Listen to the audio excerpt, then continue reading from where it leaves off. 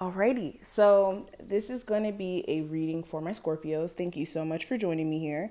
This is going to be a what's coming towards you forecast for now until the end of November. So we're going to get straight into it. If you're new here, welcome. My name is Crystal. This is Mystical Crystal Tarot. I do strictly tarot readings here, sometimes astrology and stuff like that, but mainly tarot. So if you're interested in seeing more of my videos, make sure you subscribe, you hit the notification bell so you can get notified whenever I post in the future, and also like the video. But if you would like a personal session with me at any point, my information to book a session, my official website will be listed in the description box. Okay, so let's go ahead and get into the reading. We're going to do a layer. So we're going to do a 4-card spread. We're going to pull cards from my Golden Girls deck. I just got this like yesterday. We also are going to be using the Moonology cards as well. And then at the end, we're going to pull a card from this deck and see what the overall message is for you guys. Okay, so let's go ahead and get into it. And oh yeah, happy birthday to my Scorpios out there as well. I hope that you guys are enjoying your birthday and you guys are ready to basically start a new cycle in your life, because birthdays is like basically a solar return, or it is a solar return, not basically, but it is. And it's a chance for you to actually get some new energy popping. So let's get into some things. Scorpios, what energy is coming towards them? Give me a 4-card spread. OMG, hold on guys. The cards are falling all on the floor.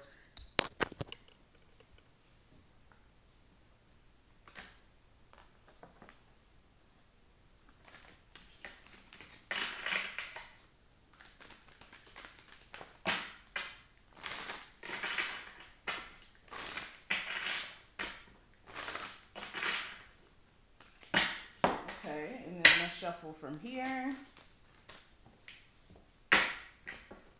Scorpios, what energy is coming towards them?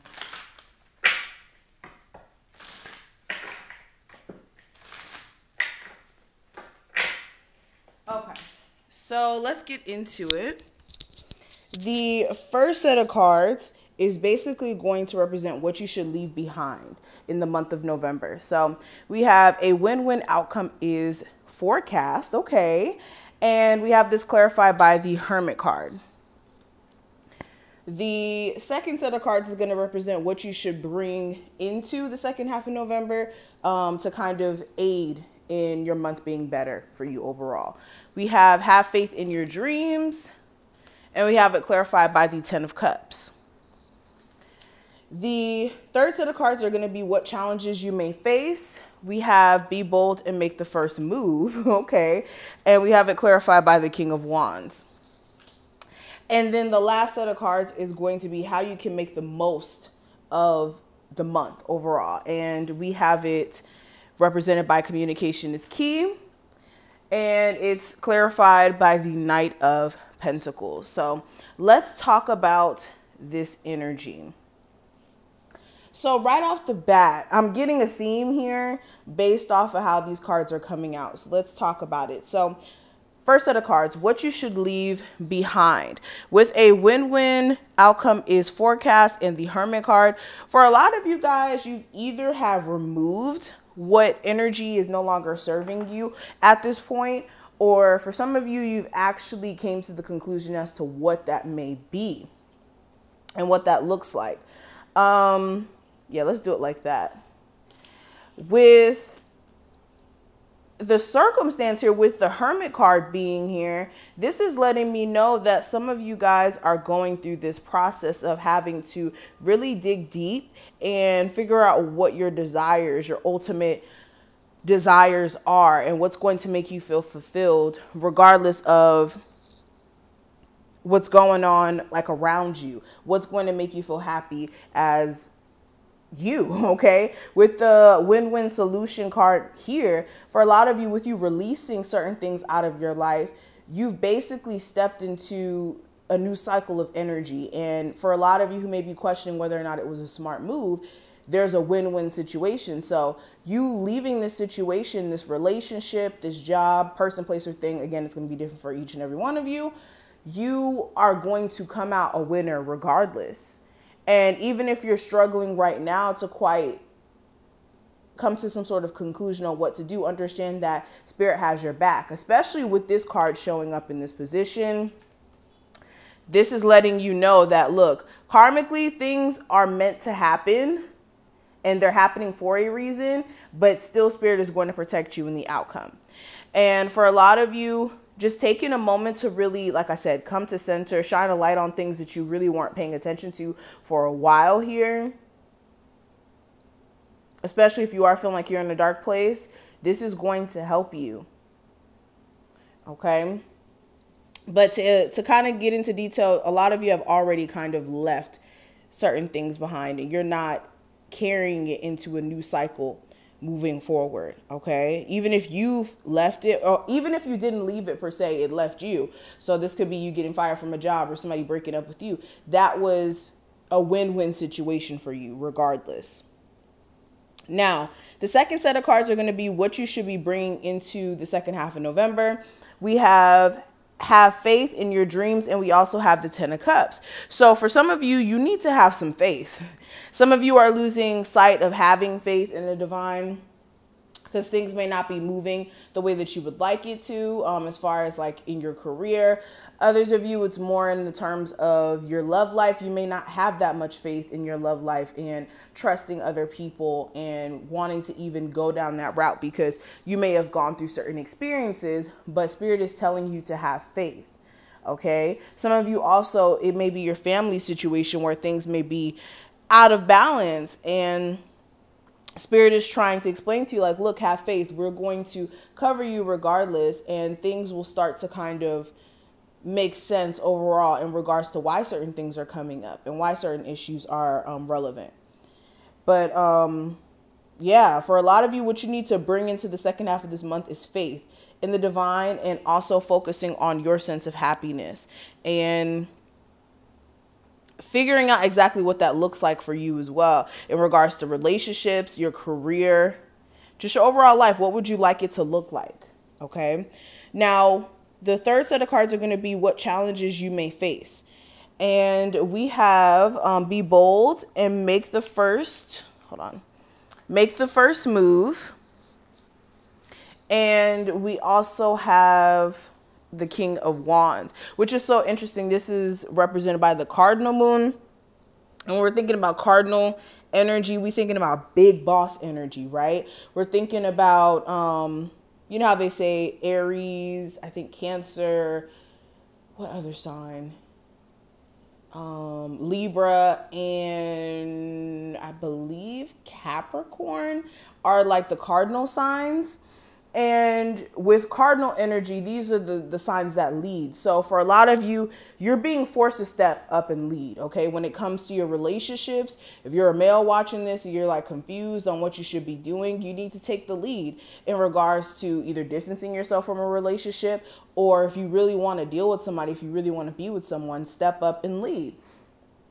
If you're a woman watching this, again, it's still about you leading the direction in which you would like to go in. So if you feel like a relationship's not supporting you, taking a step back. If you would like to see more of what a connection has in store, pursuing it more. But with the King of Wands, this may be a fire sign in your life, Aries, Sagittarius, or Leo, where you guys need to be assertive. And you need to possibly show this individual that you're willing to do anything for this relationship, or not anything, but you get what I'm trying to say, that you're willing to put the work in for this connection, because this person may be waiting for you to step up and lead.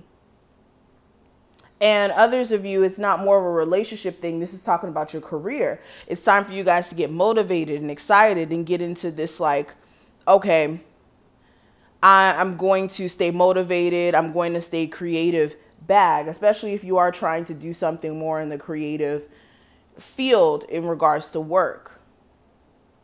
But yeah, it's time for you to be bold and make the first move. Some of you, you need to overall make a move in regards to something that you want to do anyways. Like some of you are not taking action. You have an idea of what you want to do, but you're not really taking the action, whether this is like moving on your own, but you're kind of nervous to do it because of the responsibility piece, or when it comes to moving to another city.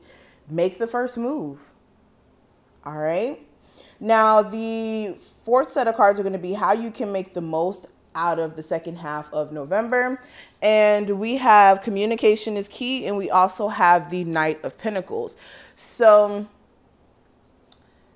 if you're in a relationship where you guys are not on the same page right now, it may be due to the fact that you guys are not really communicating that well. So with this energy, you guys may need to work on your communication skills with each other. Or if you aren't really speaking up for yourself and you're allowing certain things to happen around you, whether that's in a romantic relationship or just personal relationships that you have, family, friends, etc., you need to communicate what you're uncomfortable with, or make it clear as to what you're feeling. Because some of you guys, your throat chakra may be blocked. Okay. And then with the Knight of Pentacles as well, beyond just communication, this is also communication with the universe. Some of you guys need to be more clear as to what you're communicating with the universe. Some of you, you're saying certain things like, okay, I want to be successful, but I don't want to be super rich. I just want to be financially stable. Well, what is financially stable for you? It's like making sure that the way you're communicating with the universe is clear, because if you're confused as to what you want, how is the universe going to know what you want? Like, you have to have an idea as to which direction you would like to go in, and you have to be clear on exactly what you're doing so that you don't have misdirection.